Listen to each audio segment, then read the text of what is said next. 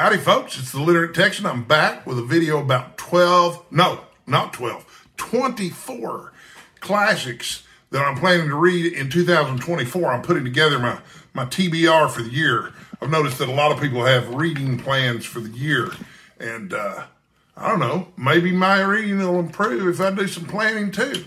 And so, I've got actual books to hold up and show you what I'm planning to read this year. These are 24 classics I plan to read in 2024. And what inspired this video, there were some great videos recently, which I'll link to down below, from Gina Stanier and Britta Bowler, where they talked about the classic books that they're planning to read in 24. And I don't know, 24 might be a really aggressive goal for me, but I don't really have a lot to do right now except read. That's why I've been gone a little bit and I haven't posted any new videos, is because I've been going through chemo. So that kind of affects my energy level and all this stuff up here, which was shaky to begin with. But at any rate, I think I can do it. That's just 2 a month. My aunt, who's one of the most wonderful readers that I know, always alternates between a contemporary book and a classic book. And she's done that for, well, hell, as long as I've known her, and I've known her for 53 years. But I'm going to start with 2 recommendations that I got from a man named David Lippman. If you're in the travel industry, you might have heard of David Lippman. He was one of the 2 founders of a company called Hotels.com, where I had the privilege to work for 10 years. David's one of the smartest men I've ever met. When I asked him for some book recommendations, this is what he gave me. The first was a book called, where did it go? I had it here just a second ago. I'm just kidding. I know exactly where it is. All Quiet on the Western Front. Okay, so I never read this. He recommended this to me 20, 25 years ago. I believe it was just made into a movie recently. So anyway, if David thinks it's good, it's probably really good. David told me one time that reading a book, this is number 1 on the list, by the way. All Quiet on the Western Front is number 1 on my list of the 12 classics that I'm reading. But David explained to me one time that reading a book was like building an extra room onto the house of your mind, which, if that's the case, I've built 68 new rooms onto the house of my mind this year. The other book that he recommended was called Babbitt by Sinclair Lewis. And I don't know that this gets read or talked about very much. I'm not entirely sure what it's about, but I know I want to read it. I believe Sinclair Lewis. So I've got another book by Sinclair Lewis here that I'm going to try to read this year. This is the Signet Classics edition of It Can't Happen Here, which sounds really creepy if you think about it. Of course, there's so much dystopian fiction now that, post-apocalyptic stuff, that It Can't Happen Here makes it sound like it's going to be a post-apocalyptic novel. I don't think that's the case, though, but we'll find out when I read it. This was number 3, by the way, It Can't Happen Here by Sinclair Lewis. David only recommended number 1 and 2, All Quiet on the Western Front and Babbitt. This is number 3. And I may skip it if I don't like Babbitt, because if I hate Sinclair Lewis, I might just go right past it. All right. So, number 4, one of the greatest titles I've ever heard of a book ever. And this is a Penguin Classics edition of The Man Who Was Thursday by G.K. Chesterton, which is relatively slim volume, but that's okay, because some of the books on my list of classics are definitely not slim. So, this is kind of a dollar cost averaging thing here, because, well, you'll see. So that was number 5. Number 6, Mark Twain, The Innocents Abroad. Okay, so I love Mark Twain. I don't know that I'm going to enjoy anything he's written as well as I enjoyed The Adventures of Huckleberry Finn, but I'm going to give this a shot and see what I think anyway. Okay, so that is number 5. Number 6 is a book that I have actually read before, and I've read it multiple times. And I try to go back every now and then with these books that I didn't particularly like and give them another chance, because they're classics for a reason. My 8th grade English teacher loves this book. It's Lord of the Flies by William Golding. And it's about a bunch of boys on an island. For some reason, that book never worked for me, but I'm going to give it yet another shot. I think this will be the 3rd or 4th go-round with it. Excuse me. If I don't like it this time, this will probably be the last shot it gets. So that was number 1, 2, 3, 4, 5, 6. I don't want to lose count. Number 7 is the Nick Adams stories by Ernest Hemingway. I know I'm going to love this because I love Hemingway.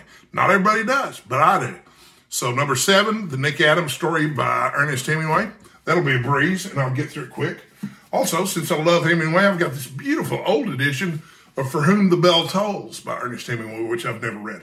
Also, will probably be a fairly quick read. He's easy to read, okay? So that's number 7. And number 8, I also have some Jane Austen on deck. And, you know, I have some friends who are like, do you really call yourself a reader since you've never read any Jane Austen at all? And yes, I do. But I'm going to correct that this year. I've got Emma in the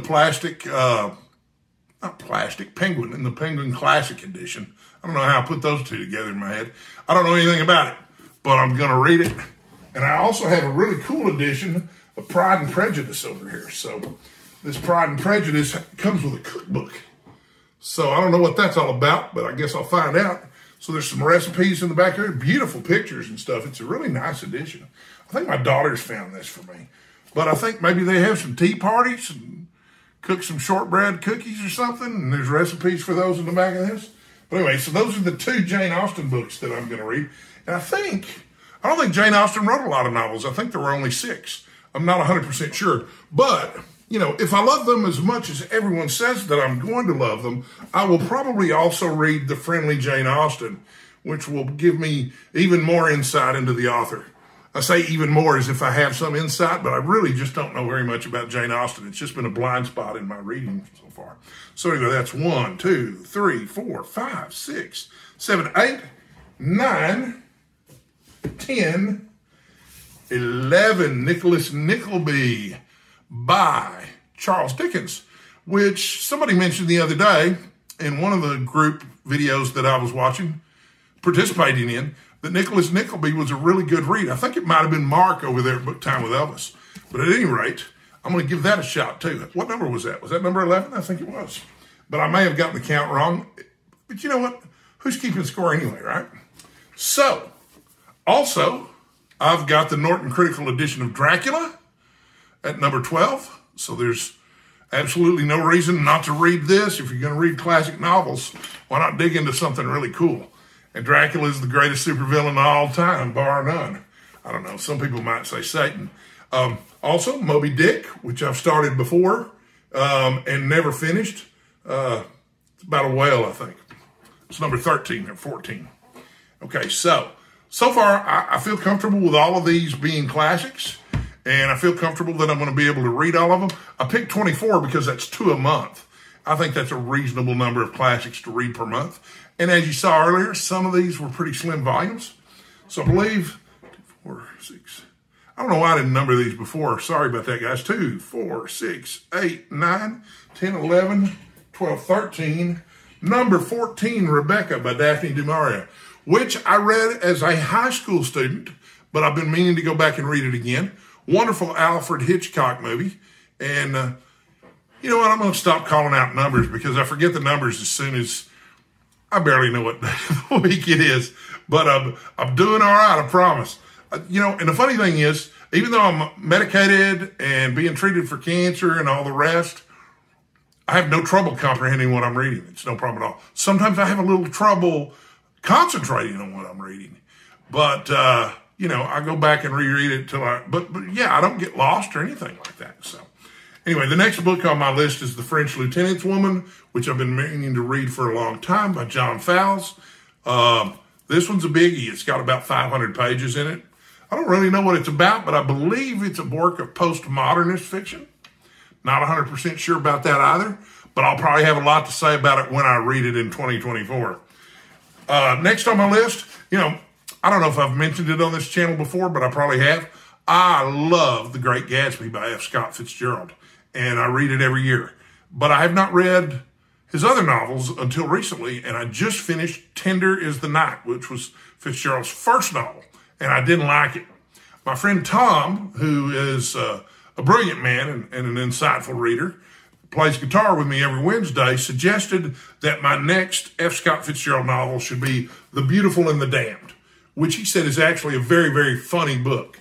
So, I like funny. Also, I'm going to read The Face in the Frost by John Belair. This is listed in Appendix N of the old Advanced Dungeons & Dragons rulebook as one of the works of fiction that inspired the setting and gameplay for Dungeons & Dragons. I've read it once before. I don't remember it that well, but I do remember I really liked it. I thought it was a really charming fantasy. Also, one of my other projects, which I haven't talked about yet, but I will talk about it, is I'm hoping to read through all the novels and short stories of John Steinbeck over the next couple of years. I've always really enjoyed John Steinbeck, and I have a stack of 4 John Steinbecks here in front of me. Also, mercifully short of Mice and Men. You know, most people have probably read that already. It doesn't take any time at all. It's really good, though. And then there's some John Steinbeck novels, early ones, that I don't really know much about, like To a God Unknown. That's a Penguin Classics edition. Sorry, I should probably hold it more like that, shouldn't I? But I'm going to read that. I'm trying to read these, or I'm planning to read these in roughly chronological order. So obviously, if Mice and Men will come later. It just happened to be in a different spot in the stack. The Pastures of Heaven, I understand, is a short story collection, but the short stories are all connected. So I'm looking forward to digging into that. I love short stories. And Cup of Gold, a life of Sir Henry Morgan, Buccaneer, with occasional reference to history. And if I'm not mistaken, this might have been Steinbeck's first published novel, but it's a pirate novel. And you know what? Who doesn't like pirates, right? Sorry, I get a little bit of dry mouth these days. I hate to interrupt by drinking, but I'm going to interrupt by drinking.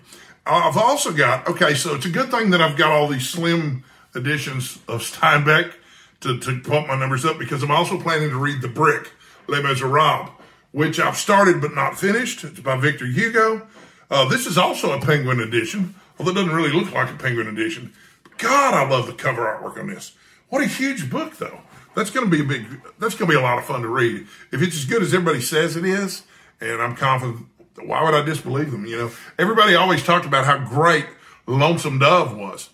And I put it off, and finally read it in 2023. And sure enough, it's one of the best books I've ever read. The next 2 books were actually recommendations from Better Than Food. And I don't know if you've ever watched Clifford Lee Sargent's channel, but if you haven't, you ought to check him out. He has some interesting reviews of books. But he suggested that I read these as sort of a double feature. The Stranger by Albert Camus, which is also really short, and The Moviegoer by Walker Percy. He said that those go well together, and so I'm going to give those a shot together. And you can watch reviews of both of those individually over on Clifford's channel, Better Than Food. Really cool guy, worth checking out. I also have the Norton Critical Edition of Heart of Darkness by Joseph Conrad, which was the inspiration for a little movie called Apocalypse Now. People my age probably remember it. I don't have a lot of 20-year-olds watching this channel anyway, but I've always meant to read it, hadn't got around to it, and now I have around to it, and I'm going to get to it. And finally, another big, big novel. So I think this is number 24. It might be number 25 because I could have miscounted the entire stack. But we stopped counting, didn't we? The Count of Monte Cristo by Alexandre Dumas. Am I pronouncing that correctly? I'm just an old Texas boy. But I understand this is fantastic.